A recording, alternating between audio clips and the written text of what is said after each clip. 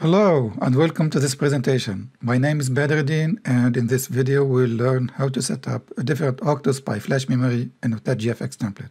In this first part we'll see how to set up the Octo-SPI peripheral in STM32CubeMX.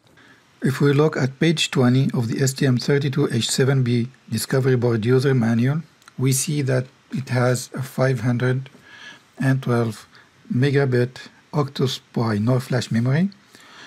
In this video, we'll see what changes need to be done to use a different memory from a different vendor and a different flash size in the TouchGFX application. For example, we'll use the IS25 NOR flash memory from ISSI. The IS25 family comes in two subfamilies: the IS25LX family operating at 3 volt and up to 133 MHz. The IS25WX family operating at 1.8 volt and up to 200 MHz. The two families come in 128 megabit and 256 megabit flash size. We'll use the IS25LX 256 because its operating voltage is compatible with the STM32H7B Discovery Board. Besides, this memory comes in BGA package and it's pin-to-pin compatible with the one from Microelectronics. I will start by launching TouchGFX Designer version 4.17. And TouchGFX Designer is a GUI builder that lets you easily build your graphics application. On the left hand side, I'll select examples and select a board setup.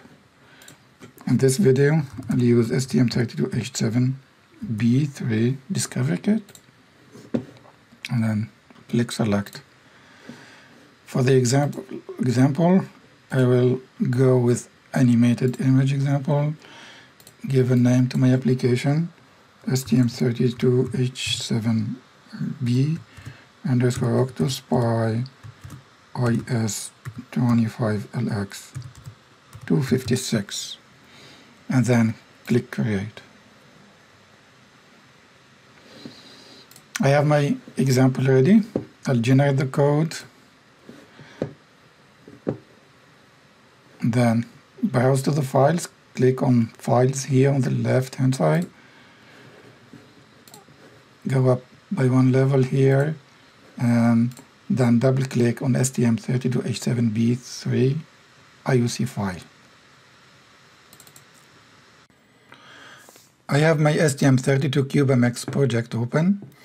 I'll go to Pinout and Configuration tab, and then to Connectivity. And here we see we have two instances of Octo-SPI peripherals. So the Octo-SPI peripheral is used to interface to Octo-SPI or serial flash memory. So if you look at the schematic of the STM32H7B Discovery Board, we see that the Octo-SPI instance 1, so here Octo-SPI 1, is used to interface to the Octo-SPI flash memory. I go back to CubeMX and select Octo-SPI 1. Here in the mode, we have all the modes supported by the Octo-SPI peripheral: single SPI, dual SPI, quad SPI, quad SPI multiplexed. And here we'll use Octo-SPI mode because we have 8 data lines. If we go to the schematic, we see that we have 8 data lines from IU0 to IU7, and that's why we'll use Octo-SPI mode. In the clock, we have either the possibility to connect the clock signal to port 1 clock or port 2 clock. If we go to the schematic, we see that the clock pin is PB2, and then we go to the device datasheet, table 9, we see that PB2 pin is or can be mapped to Octo-SPI port 1 or P1 clock. So we'll select port 1 clock. Same way for the chip select. If we go back to the schematic, we see the chip select is PG6. We go to PG6 And here we see that PG6 can be mapped to Octo-SPI port 1 chip select.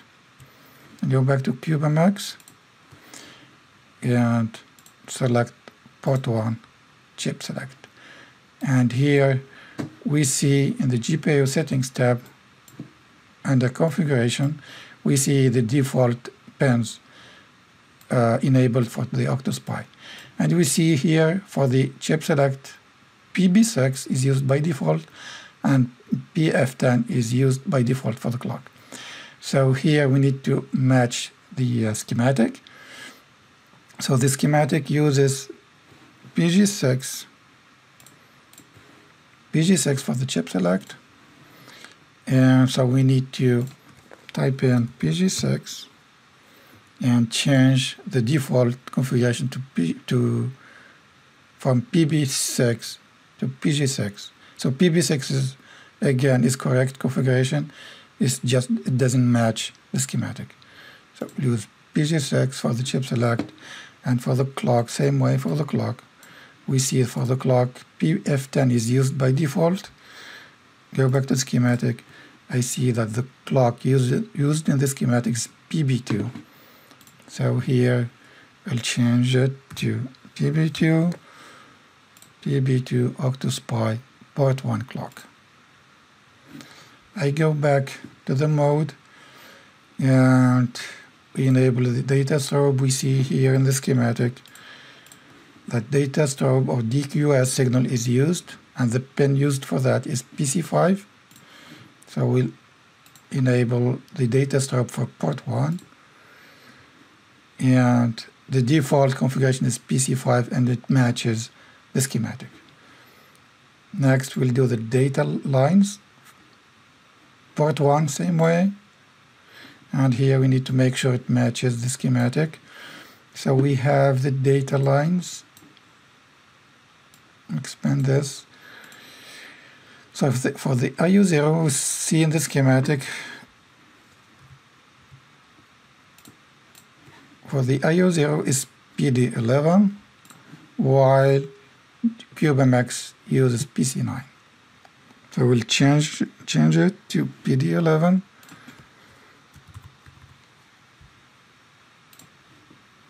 To Octo-SPI IU0. Same way for IU1.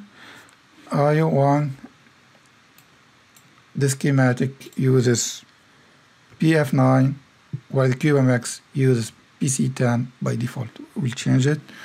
Here we do search for PF9. And here toggles, we change it to Octo-SPI IU1. For IU2, by default CubeMX uses PE2. I'll change it to PF7. PF7 and Octo-SPI IU2.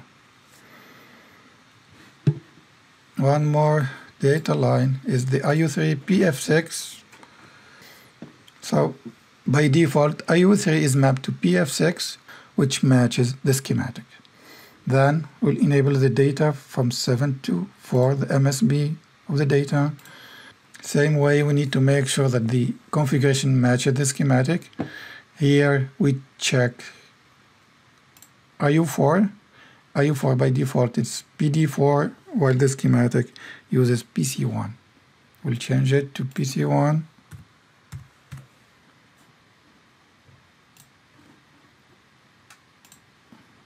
Octo-SPI port 1 IU4. Next, IU5. IU5 by default uses PD5. This is the CubeMX default configuration, while the schematic uses PH3. We'll change it to PH3. Octo-SPI port 1 IU5. IU6, PG9 by default, and this matches the schematic. IU7, PG14, and this doesn't match the schematic. The schematic uses PD7. So we go here in search field and we type in PD7 and we change it to Octo-SPI port 1 IO 7. Okay, now one more thing. We need to go to system core and GPIO and then the Octo-SPI tab here. We need to enable the internal pull-up for the data store signal, so which is PC5. So here in the GPIO pull-up, pull-down configuration, we need to enable the internal pull-up. For the chip select, we already have an external pull-up, so no need to enable the internal pull-up for the chip select signal.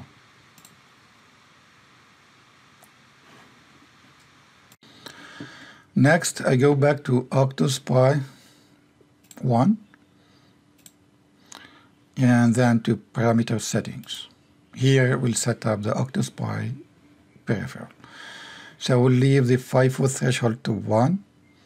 We'll keep the dual quad mode disabled because we have one single Octo-SPI memory. The memory type, we have either Micron-X, AP memory, or Micron-X RAM. So here the memory type specifies the order of the data in double transfer rate 8 data bit mode. In Micron mode, the data is organized as D0 and then D1, while in Micron-X it is D1 and D0. If we go to the device data sheet, we see that the data comes out as D0, then D1. So the IS memory is compatible with Micron mode. We can see in the Micron-X data sheet that the data comes out as D1, then D0, then D3, and D2. So I go back to IS-25 data sheet and then I see it's D0, D1. It's compatible with Micron type. Next, we specify the device size, which is the size of the external flash memory in bytes.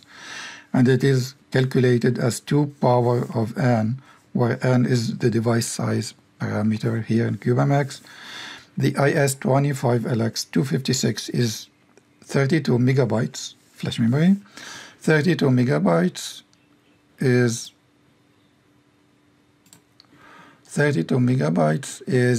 200,000 hexadecimal value, and we see that bit 25 is set. So 2 power of 25 is 32 megabytes. So here in CubeMX I set the device size to 25. Next, the chip select high time is the minimum number of clock cycles where the chip select must remain high between commands. The IS-25LX256 specifies 30 nanoseconds. Here, if we go to page 88, we see here that TSHSL2 is 30 nanoseconds. So we need to divide 30 nanoseconds by the clock period of the Octo-SPI. I go back to CubeMX and then I start my calculator. So I divide 30 nanoseconds by the clock period of the Octo-SPI. The clock period of the Octo-SPI is,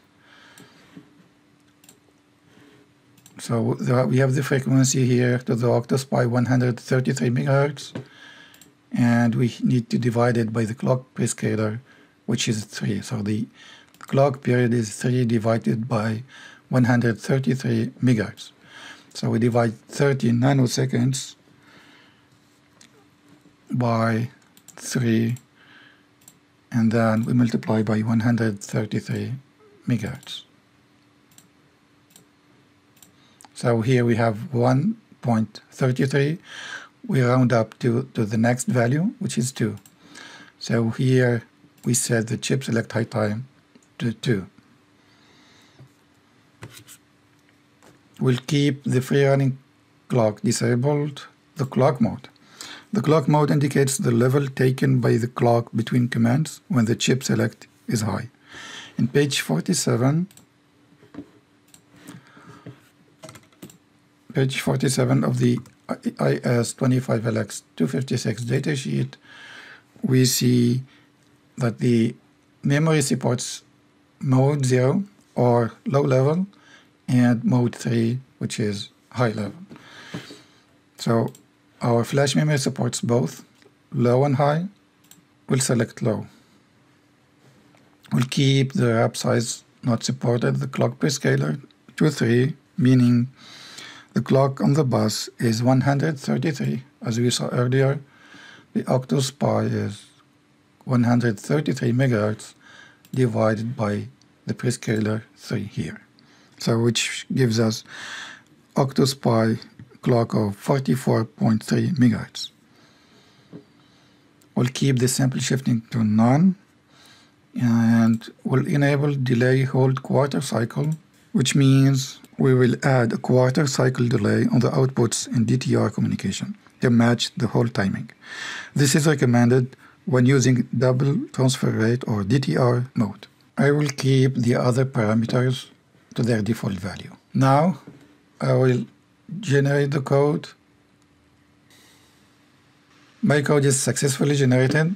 I'll click on Open Project. I have my STM32Cube IDE launcher. Here I need to give a new workspace and click on Launch. Thank you for joining me in this video, and we hope that you enjoyed learning how to set up the Octo-SPI peripheral in STM32CubeMX. In the second part of this video, we'll see how to initialize the Octo-SPI flash memory.